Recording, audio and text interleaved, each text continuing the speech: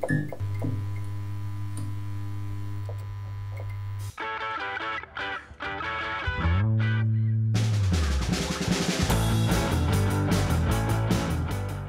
to Electric Car Cafe at Evolution, and we're back with a Landcruiser. But before we get into this, please drop a like and hit that subscribe button. That really helps us, helps with the algorithm, helps us being found, ultimately encourages us to do more videos like this and the vehicles that grow over my shoulder as well.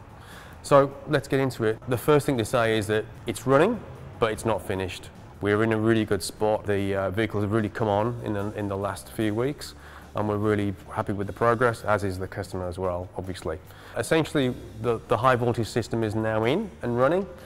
So that means the batteries are in and plumbed. That means we've got water cooling in there as well. We've got the battery management system monitoring the batteries. And we've got the motor now turning and driving. We had a first drive, I think a few days ago, so it's pretty fresh. We've also configured the charger and the DC to DC now, so we're able to charge it from a charger such as the Zappi. It's also able to keep the 12-volt battery topped up as well. The battery incidentally has come from Jack's Tyres, so we're incredibly grateful for them for supporting these videos. Again, that's another reason to subscribe and like. It helps us do all this and bring this kind of content to you as well. That being said, it has been quite a challenge over the last few weeks. This is, after all, the first electric Landcruiser in Australia. There's no manuals or guides for this kind of stuff, and the packaging in particular has been pretty tricky, to say the least. But obviously we've got faith in each other, in the team here at Electric Car Cafe, and the guys have done an awesome job. The quality of the work is absolutely outstanding, and the packaging is absolutely on point.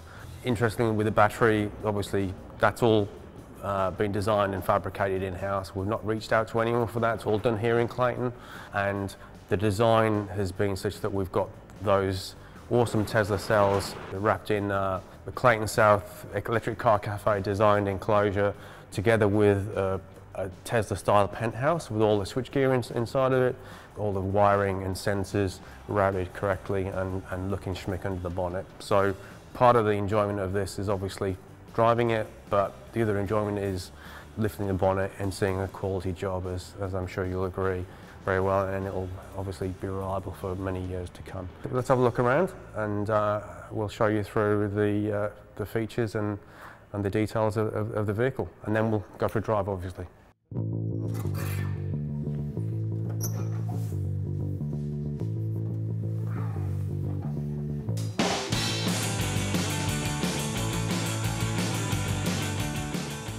So we've got the battery box underneath here, 6 Tesla cells, all in series for around 150 volts. We've got 2 chargers on the corner there, giving us around 7 kilowatts all up.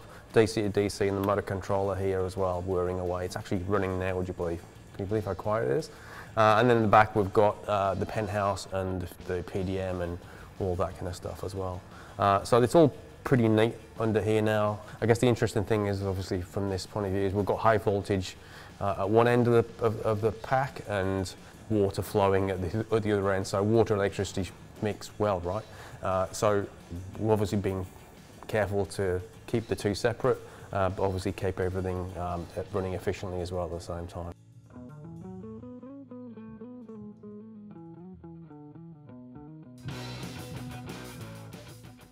Obviously the seats are in now permanently, heated seats, switches on the custom dashboard there. Proud of, we've got 3 switches there for the heated seats, and then also the smart gauge for the motor, which shows again the battery state of charge, and then also the speedo as well and how many kilometres the motor's done. We've also relocated the enormous 12-volt battery from the front to under the passenger seat here, sorry, driver's seat here. So that's an Invicta battery from Jack's Tyres. Very much appreciate the support, like I said. We've also got all the dashboard repurposed now. So the fuel gauge is now the electron gauge. It shows you instantly how much power you've got left or how much range you've got left. And then the temperature gauge is the temperature of the controller. So it's all useful information. The other thing we've got now, we've got electric power steering, which is just awesome. It's so good in terms of its efficiency, in terms of power, but also its feel. And it really makes this vehicle into a much more of a usable daily drive vehicle, whereas before it just kind of wasn't.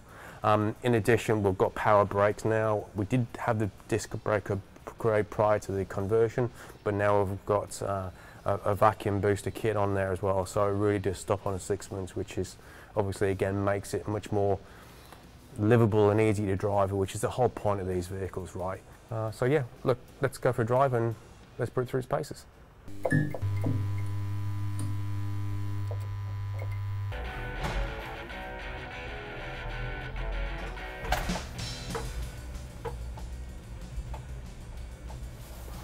How easy is that? So this is brilliant. It's really good actually. We're in second gear at the moment. It just drives beautifully. If you look at the back of the videos like episode 1, you could see how frankly dreadful it was. The steering was really hard to drive. Now it's just literally power steering is just really easy to work with. It's obviously quiet and it performs pretty well too. And it's a pleasure to be in. So first of all, we've got the motor drives the gearbox through the original gearbox. We've got 4-speed gearbox here in reverse, obviously, and the way you drive it essentially is you choose your gear, 2nd, 3rd or 4th. First is just completely irrelevant now because it's got that much torque off the line, and away you go. So we'll go into, say, 3rd gear there, clutch up, and away we go. It just drives just as effortlessly as that. And when it was a diesel motor, it would just shake it a bit. It was just genuinely dreadful. And now it's something you can commute in every day, go to work in every day, just no issue at all. That said, we're still doing some fettling, so we'll have a fair amount of work to do yet before we're ready to release it to the customer, obviously. So what's next? Well, the keen-eyed amongst you may have noticed that there's no tray in the back. That's been removed because we're going to put 2 extra battery packs in it yet. It also needs new tyres and wheels, courtesy of Jack's Tyres, thank you very much. The rear battery packs will go in as well, probably a similar time frame, the next 2 weeks, that kind of thing. And then we'll be off for final engineering and final road testing and fettling, and that's pretty much it really. Will be a job done. Obviously, as I said at the beginning, like and subscribe, that really helps us. And as a famous YouTuber said, all hail the algorithm. See you next time. Thanks for watching. If you'd like to see more of this, don't forget to like, share and subscribe. And also check out our sponsors who make all this possible. Without them, we wouldn't be here doing this. Many thanks. See you soon.